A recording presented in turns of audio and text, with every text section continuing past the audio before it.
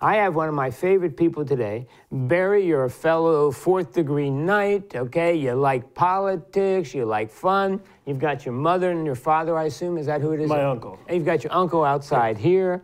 And we both checked our DNA references, so we're looking good. Barry, how about, first of all, let's introduce you, please, to the community. I'm Barry Donadio. I'm a proud Queen Anne's County resident. I'm originally from New York, and I bought a house here in 2003, and I live here on Kent Island. And been happy ever since. I'm president of a private security and investigation firm called Public Security LLC. I'm sure you've seen us at one of the beaches in the summer. You're everywhere. You're everywhere. We're everywhere. But we protect Queen Anne's County beaches at the behest of Parks and Recreation. And we've been honored to serve the county and work with the county residents and everybody visiting the county in the summer. And every time we, as you know, I work with the sheriff. I help the sheriff twice a day a week.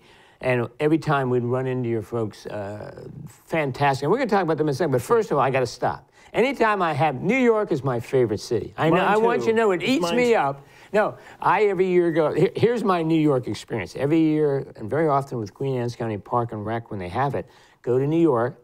I have a light lunch at Sardi's, which for me, I'm looking for celebrities, and they're going, Fred, there ain't no celebrities here at lunchtime. And then we go to the kiosk and buy tickets to the play. And then we get another meal afterwards. And then we cruise around. I think there's an M&M store. We're downtown New York. I love New Yorkers. Tell me where you're from in New York.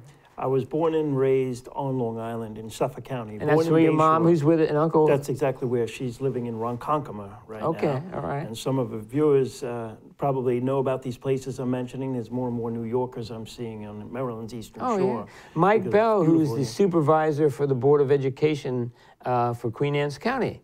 He's, his New York ties, but now, Barry, you love this guy. He wears always a leather jacket. He's got more gold on him than Fort Knox, and he's got this accent. I know a guy, Fred. Be quiet. I love this guy. Yeah, I have lost a little bit of the accent. No, you got it, though. Good. Keep it. Don't lose it. Don't lose it. When I'm in public. Keep it. If I let it really out, it's a good accent. You will need a translator. Nobody will understand me on the show. Now, are you a Yankees, Mets, Giants, Jets fan, or not a sports fan, or what? You know, my mother has raised me to be a Mets fan. Oh, good for her. So I like the Mets. I'm a Mets fan. She's got Mets stuff all over her car. Good for her. Good for her. And yeah, so we would go to Shea Stadium. Okay. And see the amazing Mets. The amazing Mets. Come on, that's my team. How about Giants and Jets? You know, I don't really watch football. It's okay. But You're my smart. grandfather was a Giants fan. Okay, all right. Yeah. I mean, New York City, I want you to know, for this country bumpkin, 12 hours, I have the time of my life, spend more money than my wife wants to hear. That's right. But you know what? That city will eat you up if you don't know what you're doing, but it's a glorious city. Yeah, there's been a lot of changes. New York City is really making a huge comeback. Oh, I think it's great now. There are all new buildings there now. There's an economic boom going on. There's new faces, new places, all sorts of stuff. And it's great, and it's safe, and it's safe. And there's something, and I don't know if maybe they're changing the emissions in the vehicles. It is a quieter city somehow. Yes, we were just up there 2 weeks ago and right in the heart of Manhattan. It seemed to be quieter than it used to be when we were kids. Well, you know where Sardi's is, and you know about Sardi's. I want you to know, imagine a country bumpkin like me going there, all the pictures on the walls, and I love it. There's a guy, there's a waiter just to serve the tea.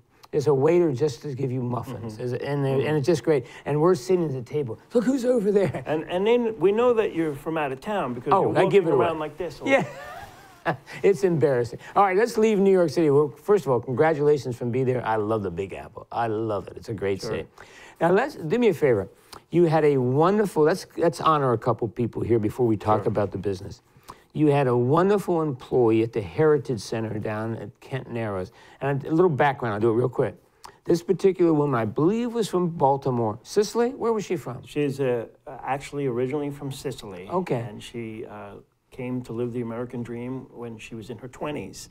So and the she most immigrated to the United States, yes. Very the most helpful. Bill and I'm in my 70s, and Bill was a little bit older than I. She would help us lift bikes, because, you know, she was sitting in the parking lot there. She would help us lift bikes on our car. And the way she would help people when they parked in, because, you know, a lot of people go into the trail, Kent Island Trail. Where do I go? She was perfect. She would get maps. But tell me the sad story about her. So Liliana had worked for our company for many years, and she was one of our very positive employees. Oh, great person. One of the best we had. Yes.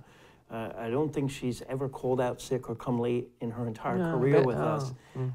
So for any business, this is the kind of person you want. And she projected positivity. Oh, and she always talked about positive, but you and your wife. I mean, we get down there and say, what is that bum Barry doing? She said, Mr. McNeil, Barry is a very good boss. And she was wonderful. What else can I say? So this summer she was working again with us, and she had gotten ill with the COVID. And the price we pay, we don't know where we contract this. It she was always in the public. She was always in the public. She was going to work Labor Day at the beaches for us. She was going to actually work at Terrapin Park. And she became sick a week before. Oh, my goodness. And then she was hospitalized, and she began her battle. What a wonderful person. What a loss for her family and your company. A personal loss for me, my family. An irreplaceable person for my company. She was a walking billboard for your company. She was a walking encyclopedia. She was very brilliant, and she spoke many languages. Oh, did she? I didn't know that. Yeah, she obviously Italian. How old was she? Was she 50s? 52. 52. But we have many Latino visitors to our beaches now. Okay, she can do the Spanish. She can speak fluent Spanish, and it made a lot of people feel comfortable. Seeing a security officer out there, and she was able to navigate even German, French, English, Spanish, and I can do Italian, Spanish, and English, and maybe a tiny bit of Arabic, but she can master all those languages. Well, I'm very sorry for the company and the family's loss. Look at what a fantastic, and then you also, I believe, correct me, 3 other people passed from your company? Yes. So behind the scenes of when you see one of our vehicles or you see one of our people on post, there is a price to pay. The heavy price, this is our 4th employee this year that we've lost. We have some great people that are irreplaceable, and from a business point of view, it's tough to dig out of that. Well, my condolences to the company and if they were anything like this wonderful woman at the Heritage Center, just great people. We bring on people that are positive and not in a negative light. Everybody is very outgoing, kind, and we look to serve the community. We're a force for good, and positivity is our #1 thing. So we have former retired Baltimore City police officer John Peace was with our company, and he had passed away earlier this year. COVID also? No, that was another natural cause. Oh, But terrible. And his wife will be joining us for the parade. Oh, wow. Centerville Parade. Yes, absolutely. Well, let's do this.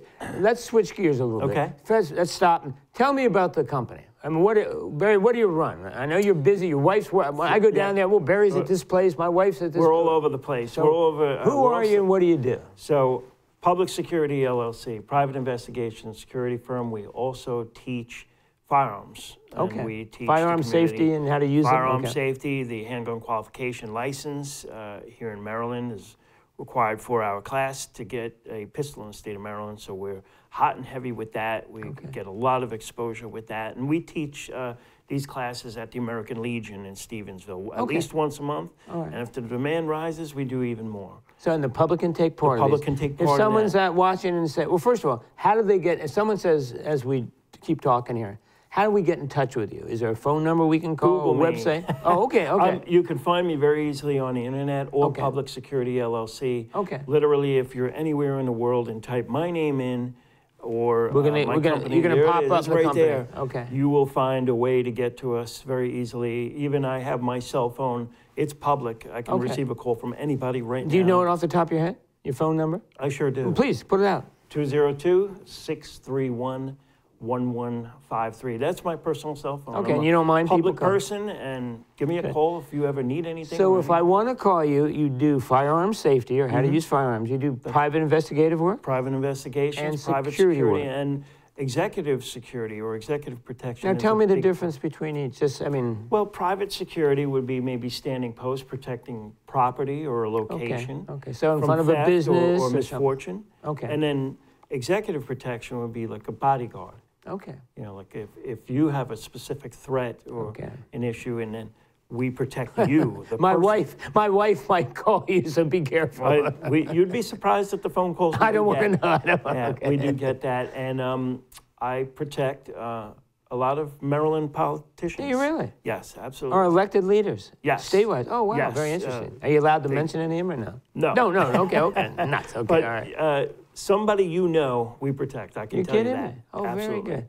So Now, I brought my time in the U.S. Secret Service protecting presidents. We'll talk about that. I know you can talk about it. When were you in the Secret Service? From 2002 to 2010. Okay, now, was that Bush? Who was our president? That was President Bush and then President Obama. And I also was on the campaign trail with, remember, Senator John McCain and Palin. Wonderful man. Yes, so I was on... Tragically a POW, tragically he's passed, but I think a very interesting great man he was. Okay. Very great man. Now, what got, I mean, from a kid, did you see a movie, a Kevin Costner's movie? What drove you to this particular area? Well, a little bit of a long story. Please. I was in the U.S. Secret Service, or I should say, I was in the Air Force first. Okay, now it's Air Force. Okay, Army, then Air Force. Okay, are you in both branches? Both branches. Well, thank you for serving. Thank you. I was in the Army. You're worth they wouldn't let me in any other branch, believe me. I'm such a bad soldier. They probably wouldn't let me back in now. I'm getting too old. But I'm here to say everyone watching is worth it. I said that to a veteran once. I said, thank you for your service. It was a Vietnam veteran. Okay. And he said, you're worth it. And I said, well, oh my God, God, that was so nice to say, and now I've taken that as well. Okay.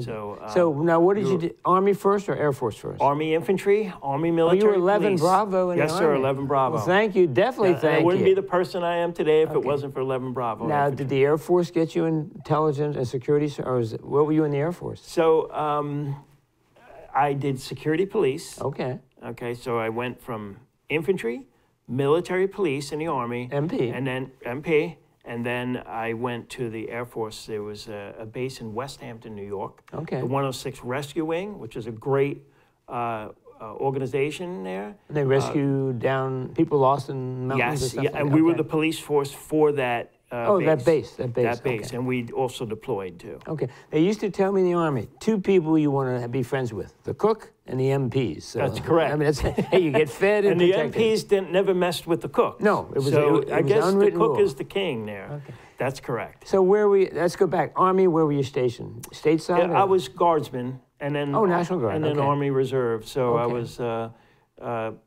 long time ago. I joined December 29th, 1987. Okay. So I like to call that the old Army. Okay. I was in 66 to 9. So that's the real old Army. Let me tell you, we were riding horses. I was in the cavalry. No, well, so, we respect the guys that were in before us. It was different. My uncle that's here backstage there is Vietnam era. Well, thank you. We'll talk Vietnam after the show. Okay. Yeah, absolutely. So you got in, so you're into MP work, security work. So where did that lead?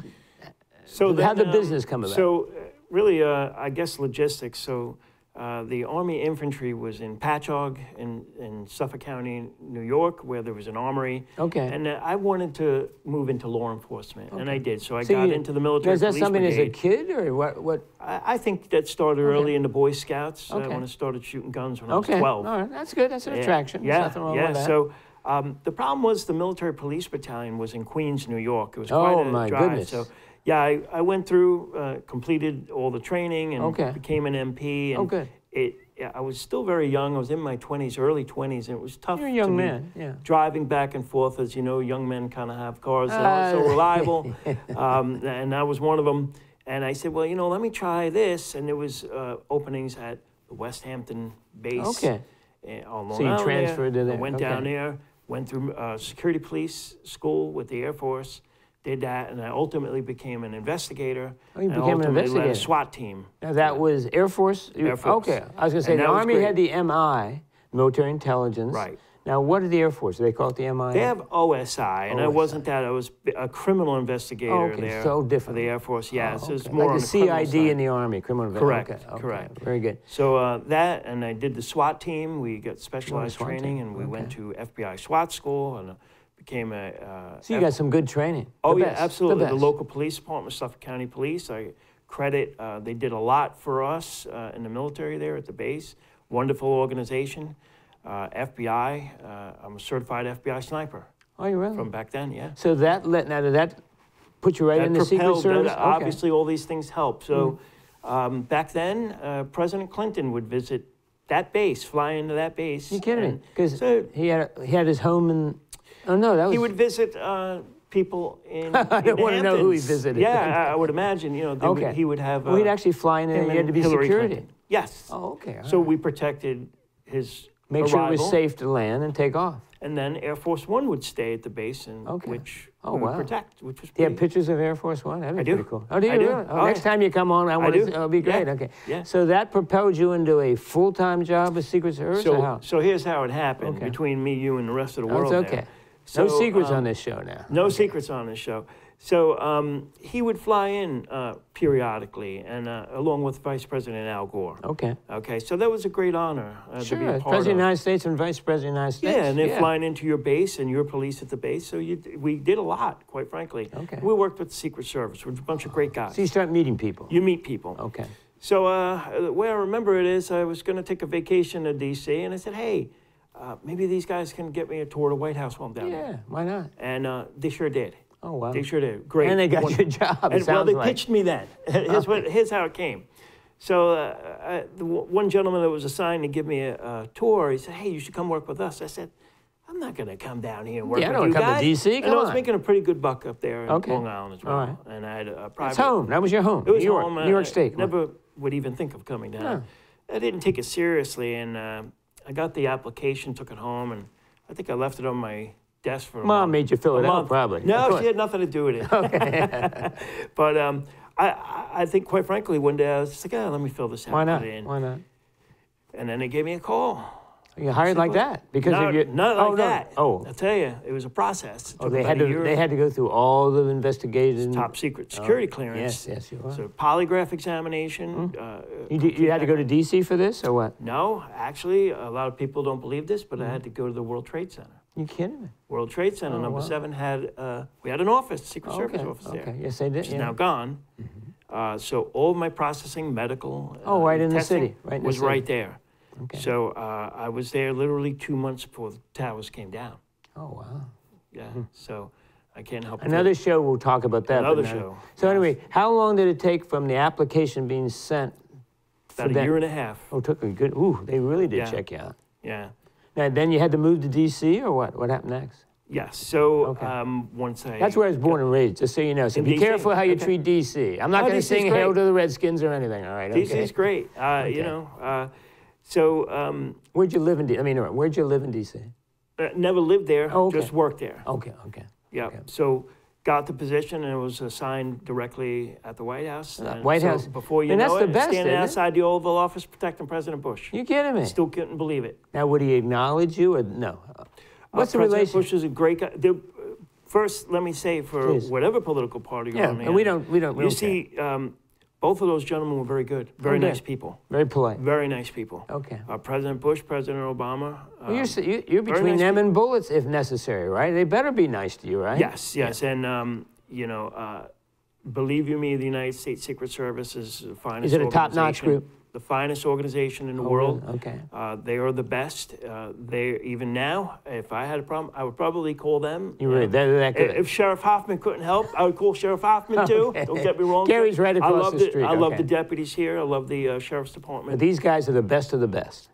And women. And you better believe it. Okay. And I trust the U.S. Secret Service. Constant training and everything? Absolutely. Okay. Absolutely. The finest and the highest training. They're protecting the most important men and women, I think. Absolutely. Certainly in this country, if not the world, right? Yes. Because when the visitors come here, you're there. Hands down. Now, let me ask you this. They're the Navy SEALs of protecting. Let's just say that. That's a whole different group, right? Yeah. A whole different group. Let me ask you, what's the best part of being in the Secret Service and a White House detail? I mean, is there something you get extra good cookies or do you, good rides and cars? There is. So when you're in the academy, there is a story where if you work in the White House, there's a kitchen, and sometimes they give you a White House cookie that they make there once in a while. It's a special. So I waited many, many months. I never got no cookie. But one day, one cook came and said, "Hey, you want an extra one?" Oh, wow. And it melted in my mouth. Oh, is that good? You didn't even have to chew it. So not only the best food for the president as well as the best security. So the best food and the best security. Now, what's the downside of the job? I mean, is it the hours or the locations or? I think, yeah. So when you're in the U.S. Secret Service, you are devoting your entire life. Is it a 24/7 type deal? It can be, yes. Can be, Theoretically, you're on duty 24 hours a Okay. day. So your life and everything you know is devoted to that. You're just that, and that's Okay, it. okay. There's no time for anything else. Okay. And people know that. It's hard to do 20 years. Oh, I imagine. That's tough. Is that what it is, 20 years for the Secret You Service? could retire in 20 years. Okay, it's like the many police forces. That's enough pressure, 20 years.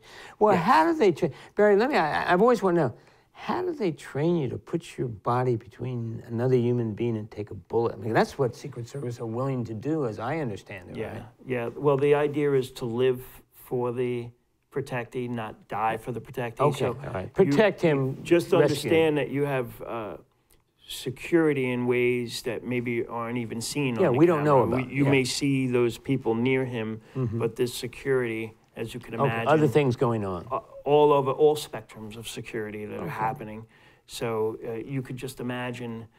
So they seem, in my opinion, they recruit certain people that Okay. already have Certain kind skills. of a great credential Okay. file already. You know, I was leading a SWAT team at the time in the Air Force. So they're not necessarily recruiting certain people, but other You're people not getting that have you're not kinda getting like a some guy who credential. majored in philosophy, probably from a college, who's never touched a weapon or anything. You or would do be they? surprised at Oh, really? because college means a lot. I'm so sure a it does, four-year yeah. degree is very Okay, so they want you to have, they'd like to Yeah, have they 4 want to years have a degree. four-year degree, but if you Okay. have special skills, like I've already been a sniper Okay. and on a SWAT team, so at that point, You that, had a that skill, avenue, yeah. you know, so there are many avenues, but if you're a candidate, I highly recommend, if you're interested, contact them Okay. and give It's it a a try. wonderful profession. It is a wonderful profession, and it's something that I can live and talk about for the rest of my And we're going life. to do a whole other show in the Secret Well, Service. I'll be glad okay. to. Now, let Be me glad. ask you this. Of course, we just tragically, November 22nd, we're remembering the death of John F. Kennedy. There's still, I mean, it's funny, the articles that came out, there's still a stigma. You tell me, there was still a feeling among many old Secret Service agencies that we let the team down. Now, you tell me, does that hang over the Secret Service? Did the Kennedy assassination, or it's not, I mean, is it an issue? Is it something? Nothing that, I mean, I've never heard that. I mean, in a my training time. session, they wouldn't say, we're never going to let that. No, no. No, No, I've never heard It's a media thing. anything It's a like media that. thing. I mean, yeah. Remember, things are much different in Oh, sure. security. Like secrets in the Air Force, the U.S. Air Force is like this too. Okay. The Air Force, or even the U.S. Secret Service that exists today, a week from now, has already transferred into something better. Oh, really? Okay. So it's These constantly organizations improving. change by the Okay. week. And they have to, right? That- Because, yeah. But that's wonderful. That is how we stay on top. Well, good. And that's the way it should So be. we're always improving. So if there's any discrepancy, so if you look back at how security of a president was done, or let's talk about how security was done when Lincoln was Okay. alive. Guy was at a Used to be theater able by to walk- himself, basically, right? Well, from what I know, Yeah. well, no, he had protection. Was there somebody He had, in a New there? York- Was he had a DC police officer with him, from what I understand. one police officer? And he had some others, Okay. supposedly. But he took a carriage, didn't he, to the Ford Theater? If I read, maybe I'm wrong. From the accounts I've read, he usually had 30 cavalry with him at all Oh, times. so he was well protected. So, Okay. The Civil yeah. War, of course, or after the Civil War, Yeah. whatever. But for instance, the security back with Lincoln, you used to be able to go and knock on the front door of the White House back then. Okay. And obviously Now, we don't no do it. way, no Right, way. so You things can't even have get changed. LaFont Plaza now- anymore. So right, you can't even get into LaFont Plaza. So Yeah. if you just imagine now, apply that to Kennedy. Okay. Now, if we look at So what it's obviously Kennedy, changed dramatically. look at what the president drives in now. Oh, yeah. Look at what Kennedy was in. Okay. So we're not. It's changed. Yeah. So I can't imagine somebody. They wouldn't put him on that blaming- parade route anymore. No, it wasn't Yeah, blame. It was or- just that I just read this article that's saying that there was this, within the profession itself, Secret Service is always a thing like, no Kennedys on my watch. No, that was a newspaper article, which means nothing. Yeah, Now, let me nah, ask you, because we're running out of time in a minute. When you're in the Secret Service, then we're going to remind everybody about your business.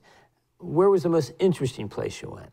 Was there a country or Bush's Ranch or something? Was there something that was? Sure, I spent an extensive time at Bush's Ranch, which is beautiful. Did you? It was beautiful. Yeah. Yes, but I like the White House. Oh, just being at the White House. I love the history. The history I love of history. I love that, you know, everything happened right there, and it really is the capital of the free world. Okay. It is. So it's an honor just to be there, right? Just to be in the building is an honor. Just to be on much less working in the building, I would think. Absolutely. Now, how about did you have any hilarious incident, president slipping or someone, anything fun? Well, they talk about with Governor O'Malley in Maryland. His little son used to walk in the pajamas and walk in on tours.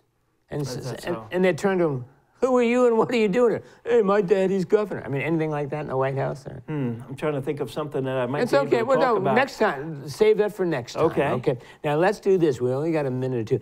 Barry, let's remind everybody the name of your company. Sure. Go ahead, please. So it's Public Security LLC, and county residents probably see our black cars with blue stripes as Public Security on the side.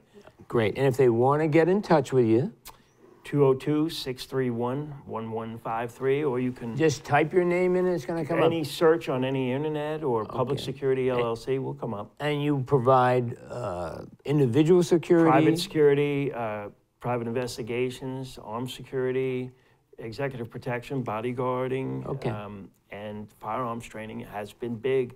Americans want to have their firearms. They want to exercise their Second Amendment rights. And they have the right to do that. They're seeking us out to get that. Do you currently, are you like everybody else? Do you need people? We always need people. We've lost 4 good people. We talked about it at the beginning of the show. We've lost 4 very irreplaceable good people. And we're always looking for good people. Oh, good. So if someone's watching this show and if they're interested in any one of those services, obviously call you. But if someone's saying, you know what, I have a background, I have an interest, also contact you. Sure. Send a resume. That's the first step. You're a Queen Anne's County business. That's what the station's about, so we have no problem doing that. Well, Barry, look, my time's about up. How about we get you back in the future? After your mom, get your mom's permission and your uncle's permission. Absolutely. Okay? And we'll talk about not only Secret Service, we'll talk a little more next show about firearms training, what you do, what people can expect. Absolutely. And I'm always interested in the executive. I know you can't mention names, but executive search. Having seen that great movie with Kevin Costner, do you remember that movie? I can't think of the title now. He was protecting a wonderful singer. Bodyguard? But something like that, yes. And I said, I want to do that. And then someone said to me, Fred, wimpy 5'7" guy, we don't want you there, right? You won't want to do it when you get stuck somewhere 12 hours. No. Or you won't want to do it when there is real danger involved. It's very, very dangerous. I'll be the first one they say, help. Okay. Yeah, well, Barry, look, you have wonderful holiday season. Enjoy the holiday parade. Take care of your uncle and your mom, please, over the holidays. And how about in the beginning of the year next year? Let's get you back. Sure. And that shares, because you got great experiences. You're right here in Queen Anne's County. If people, especially in the summer, if they go to any of our beaches or any of our parks, they're going to see your people there. They will see. Who are gracious and kind. And look at, thank you from a person who volunteers with the sheriff. Your work has always been kind, helpful, not only to us, but I see what they do to other people. So thank you for that. We take great pride in that. Yes. And you should be proud of that, okay? Thank you. And again, happy holidays, okay? You too. Thank you. Hi, I'm Fred McNeil again. My time's up. Thank you for your time, and we're going to see you next time.